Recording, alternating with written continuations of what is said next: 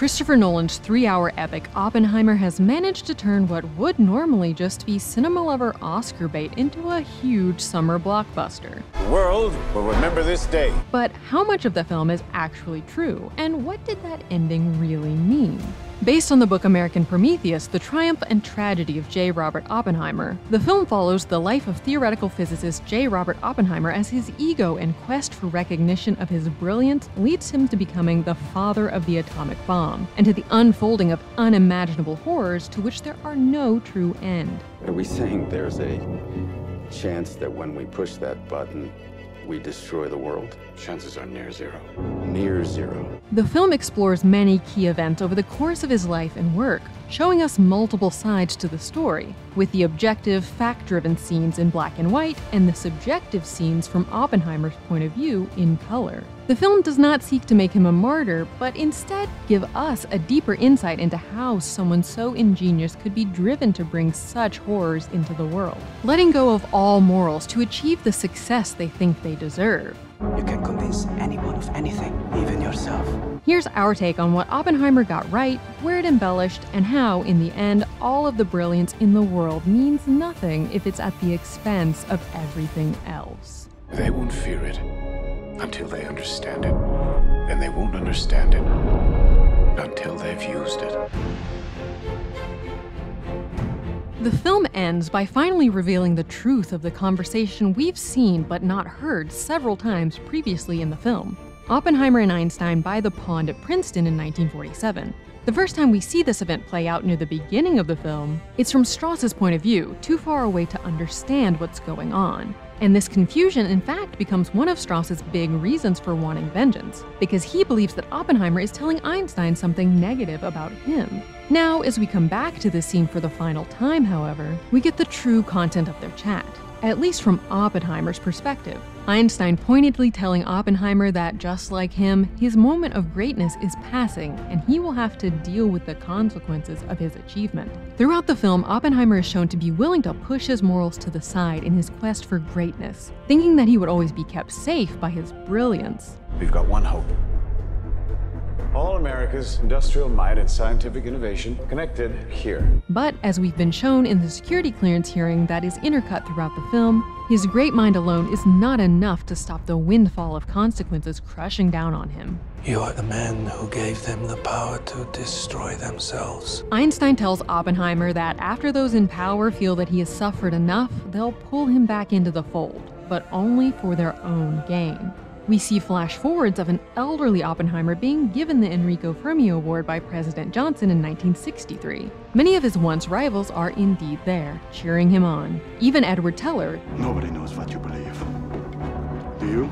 who had spoken against Oppenheimer at the security clearance hearing, comes up and shakes his hand. The entire ceremony is just the government using Oppenheimer for its own political rehabilitation, just as Einstein predicted. As Einstein begins to walk away from the pond, Oppenheimer brings up when he had come to him years before, worried that the atomic bomb might destroy the entire world. Well, we had a moment where it looked like the chain reaction from an atomic device might never stop. Einstein asks, what of it? Oppenheimer answers, I believe we did. And we're served a series of images from the consequences of his actions that we all now have to contend with. The ever-looming threat of modern-day nuclear missiles. The final moments highlight the true core of the film, the unimaginable horror of what unrestrained ego and quest for glory above all else can beget. The final shots are of Oppenheimer, internally consumed, staring at the rain droplets on the pond. Director Christopher Nolan grew up under the specter of the Cold War and the fear that the entire world would be annihilated at any moment. So it makes sense that he would have an interest in exploring the nucleus at the center of this awfulness. The man who certainly didn't act alone to create these horrors, but was instrumental in their creation. He told Vulture, "The delayed onset of consequences that people often forget. The film is full of different representations of that. Some visceral, some more narrative." Is anyone ever going to tell the truth about what's happening here? But he also wanted to make sure he captured Oppenheimer's humanity, not just making him into a cartoon villain, but really grappling with the reality that in addition to all of that ego, he was also seemingly racked with guilt for what he had created, and what he knew it would lead to once it became clear that the atomic bomb was not the end of all wars on Earth. Our work here will ensure a peace mankind has never seen. Nolan said, "I felt that in the telling, I wanted to be true to my interpretation of the interior turmoil he must have felt, how that would have manifested itself." Oppenheimer's visions, which once contained the sparks of particle science, the excitement of future possibilities, and the suggestion of greater ideas to come, Oppenheimer sees things in sort of different dimensions. by the end of the film are replaced with constant reverberations of the destruction that he has wrought. All through humanity, we've been blinded by ambition and pursuit, and then the ramifications of something else. If you're enjoying our coverage of recent blockbusters, please check out this video's sponsor, Factor. Now that summer's in full swing, you may be looking for better ways to support your sunny, active days with wholesome, convenient meals. If you're too busy to think about mealtime, Factor has you covered with flavorful and nutritious ready-to-eat meal kits that are delivered straight to your door. Their menu is constantly changing, providing tons of options from calorie-conscious to vegetarian. Save time and money by avoiding expensive grocery hauls, prepping, cooking, and cleanup. These fresh, never-frozen meals are ready in just 2 minutes, so you can simply heat and eat.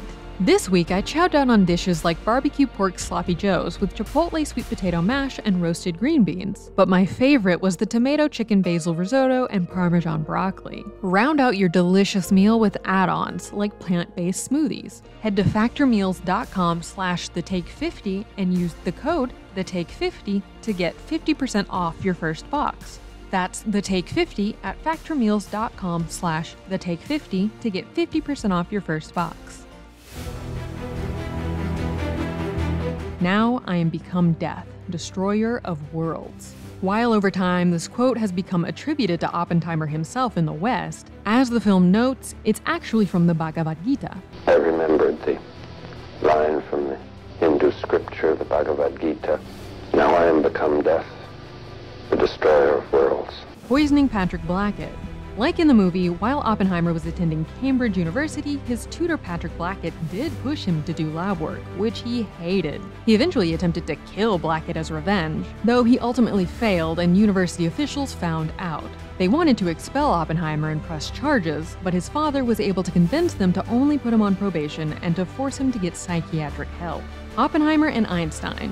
Einstein is used as a kind of mirror to Oppenheimer in the film, a star whose influence is fading as Oppenheimer's grows brighter. The pair did know each other in real life, having worked together for a time and becoming closer friends later in life. But Oppenheimer didn't actually seek out Einstein for his thoughts on Edward Teller's concerns that nuclear weapons could ignite the atmosphere. He actually went to Nobel Prize-winning physicist Arthur Compton. Secretary of War Henry Stimson saves Kyoto. In the film, Stimson removes Kyoto from the list of possible bombing sites because of the city's cultural significance, and because he and his wife had their honeymoon there.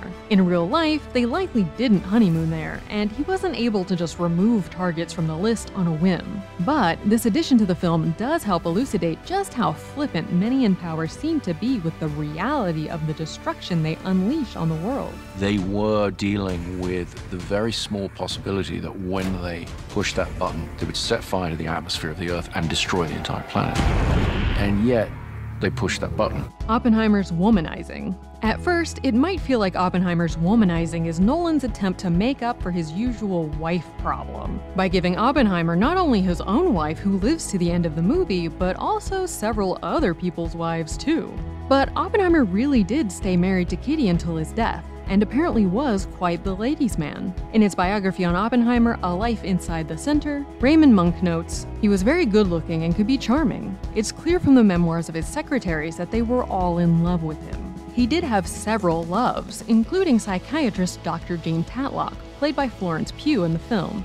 Dr. Jean Tatlock, more than just a mistress. The film focuses on Tatlock's romantic connection with Oppenheimer, but she had a very full, if tragically short, life. Jean Tatlock was blunt, knew what she wants, but at no point is she ever punished for that. She studied psychology and became a doctor in 1943, at a time when it was quite rare for women to study medicine, and worked at a hospital treating children. She did unfortunately pass away in 1944, though as hinted at in the film, there are some questions about if she really took her own life. In a blink and you'll miss it shot of her drowning, we see a pair of gloved hands holding her head underwater. While her real-life death was ruled a suicide, some in her life believed that the same government officials who had followed and wiretapped her also had her killed. Bohr's escape and the Germans' lagging atomic program. Bohr did in fact make quite a harrowing escape from Nazi Germany to England through Sweden. In the film, we hear him telling part of the story. During the escape, he had to fly in a bomber that went to such high altitudes that writers needed to wear oxygen masks to be able to breathe. But Bohr didn't hear the pilot when he told everyone to switch on their oxygen masks, so eventually passed out. In the film, Bohr also arrives with the news that even though they had started out ahead, they have a 12-month head start. The Nazis had now fallen behind the Allies in the atomic race. And this is true as well. A miscalculation had led to the Germans running out of the graphite monitor for the plutonium option. And they went through several inefficient methods in an attempt to use uranium for the bomb that all failed.